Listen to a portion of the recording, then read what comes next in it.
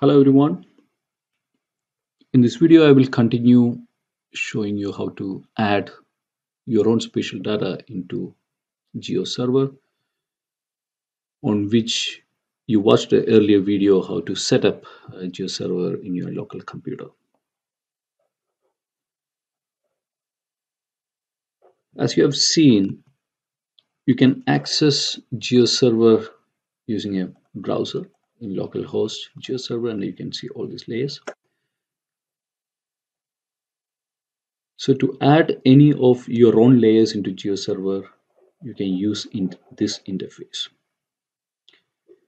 One disadvantage is that with this interface, you have to do it manually, and you have to set the styles, you have to set the stores, workspace, so there are multiple steps involved. The objective of this video is not to show you how to add layers using this interface, but how to achieve this step easily using plugins in QGIS. So for this purpose, we will use a plugin called GeoCat Bridge, which can upload maps which are open in QGIS and styled. So GeoCat Bridge can upload the maps along with the styles defined in QGIS into GeoServer. That is a big advantage if you have many maps to upload into GeoServer. It will save a lot of time. Following that, we will use another plugin which is called QGIS to Web, and there I will show you how you can create quickly a web application to start with. So let us go to QGIS. Here you can see that I have set some layers, one vector layer which is a CCA1 boundary, and I have 4 raster layers: crop type map, yield water productivity, yield in tons, and relative water deficit. And I have set some styles which I like, and I want to host these maps in these particular styles in GeoServer. So for this purpose, what we need is a plugin called GeoCat. It's already here, so you can also search like this, GeoCat Bridge. Install the plugin.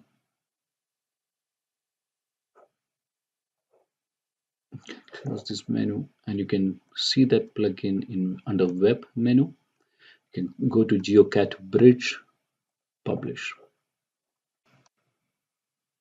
So you can see that GeoCat has already listed all the layers available in Layer Manager. So you can select all of them, or you can unselect some of them depending on what you want to upload into GeoServer. So there are mainly 2 tabs which is of our interest: Publish and Servers.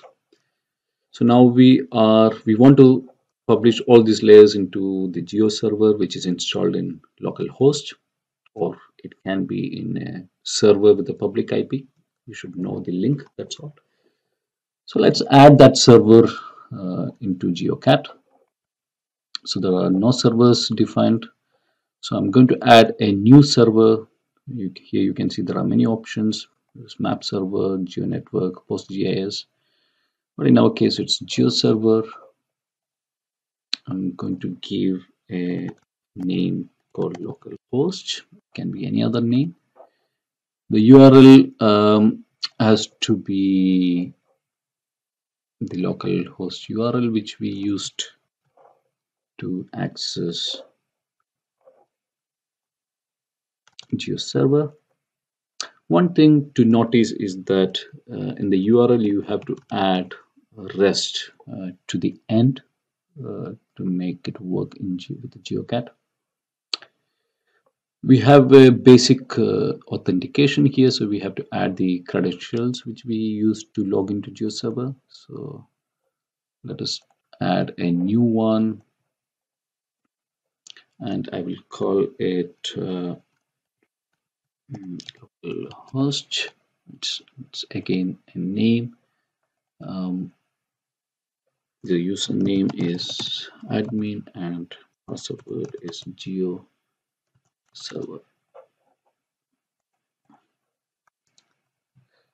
and I will save this credentials. We will save. Don't forget to click on this save button, which will save the current server, and you can connect. You can see that the connection is successfully established. So this step is very important to upload the layers into this particular server. In similar way, if you have a different GeoServer outside your local host in a server, you can add that link here with the public IP, add the credentials, the different credentials, use it, save it, and there will be another server here, and you can use that to upload your layers from QGIS. Now let's go to publish. I've selected all of them, and I'm not going to deal with the metadata now. It's up to you if you want to add metadata and also publish metadata, but let's look into published data with the defined styles in QGIS. I'm going to say data server is localhost and publish. So it will show you the progress. It should be fast because it's in local server. If it's outside, then it will also depend on the internet connectivity. If you are uploading big data into server hosted outside, but it works. So this is a published report. You can see that all these layers are already published. So how do we check if we have all these layers published in GeoServer? So we can close this one. Of course, we'll go back to our GeoServer. I will go to the GeoServer homepage. You can see that there are some layers already added,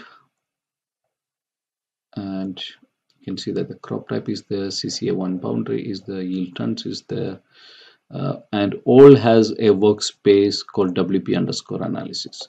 So whatever is the name of your project, that will become the workspace name.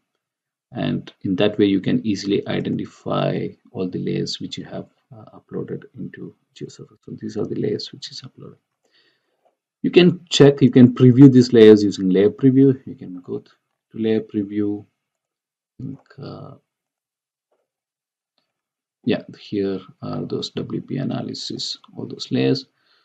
Let's see how yield looks. Yeah, so it works. It has uploaded the data plus this child which we have defined in QGIS, and you can see that yeah, in full detail we can see the layers hosted in GeoServer. You can check your CCA1 boundary. Now it should work. And also the crop type map if you want, how it looks. So your layers are ready in GeoServer. Now if you go to open layers, all these layers are now hosted as a WMS service. Okay. Now you can use this WMS service to add these layers as a web service into QGIS. So for the next step, the next step is to see how to develop a simple web application.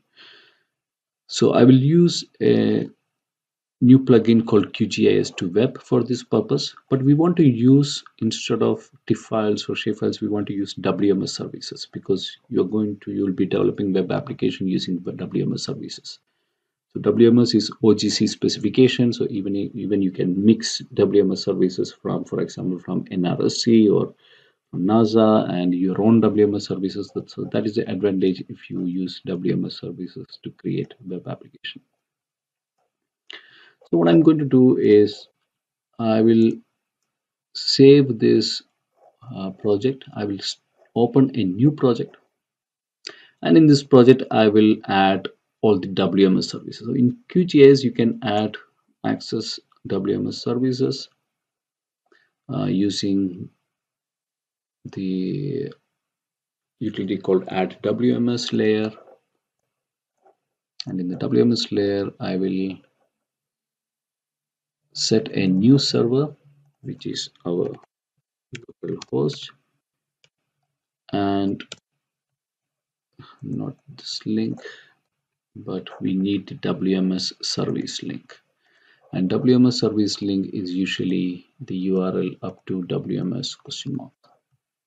So this is the WMS link to access all the layers under WP underscore analysis workspace. So let us go here and put this link and say okay, yes.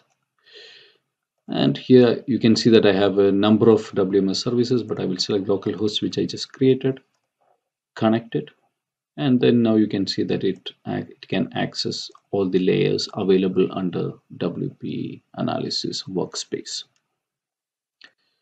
I will add one by one because then only it will add as different layers here.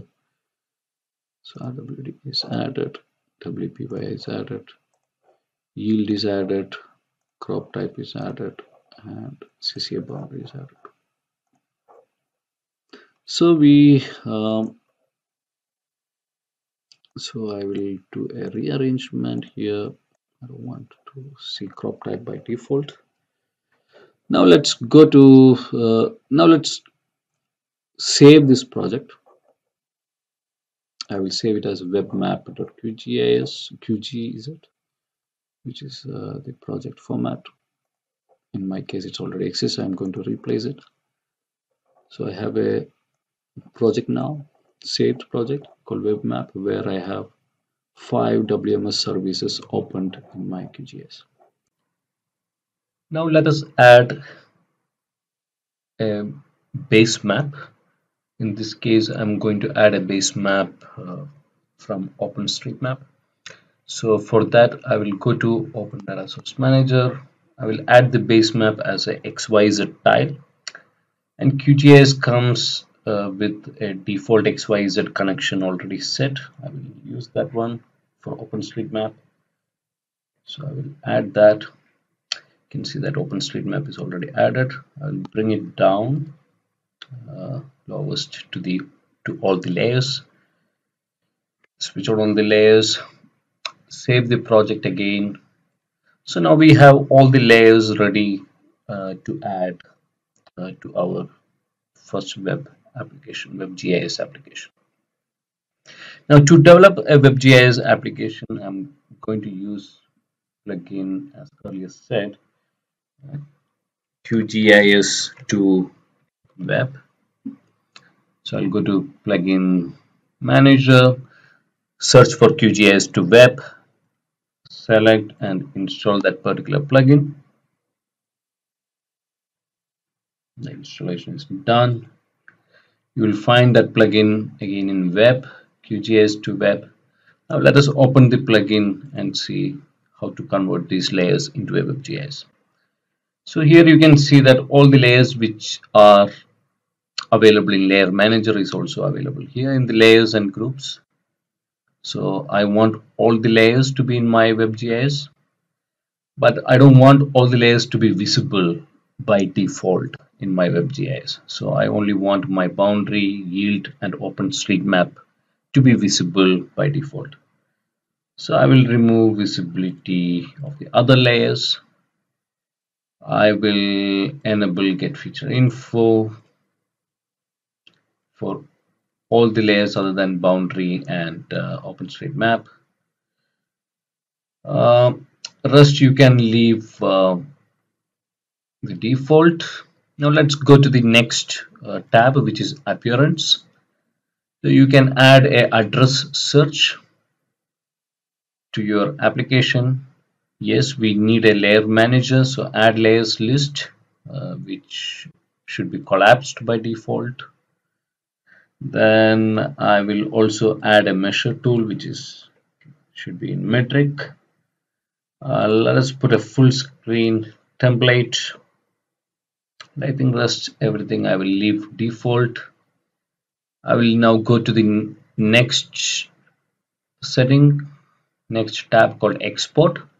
So you can export the entire app into a folder, or you can directly export it into a FTP, which could be a server with a public IP if you want to launch it directly to the app.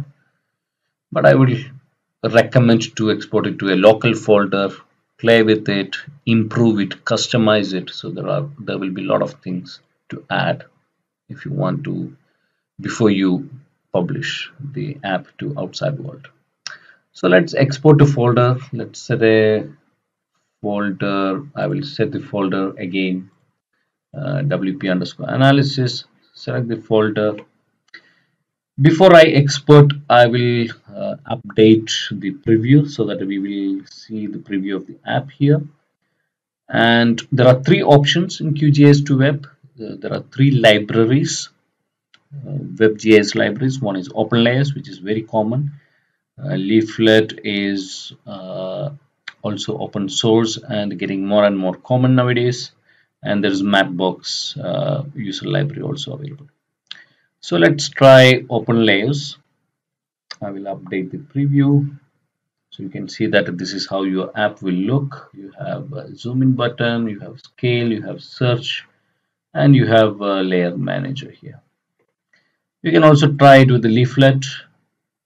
Update preview, you can see how it looks, almost same, some color differences. I will keep with open layers,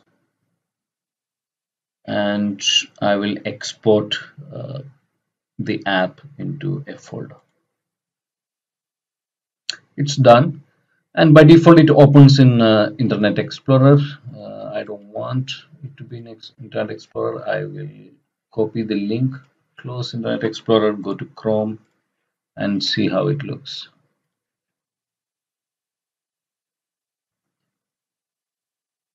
It looks good to me. You can zoom in. There is a nice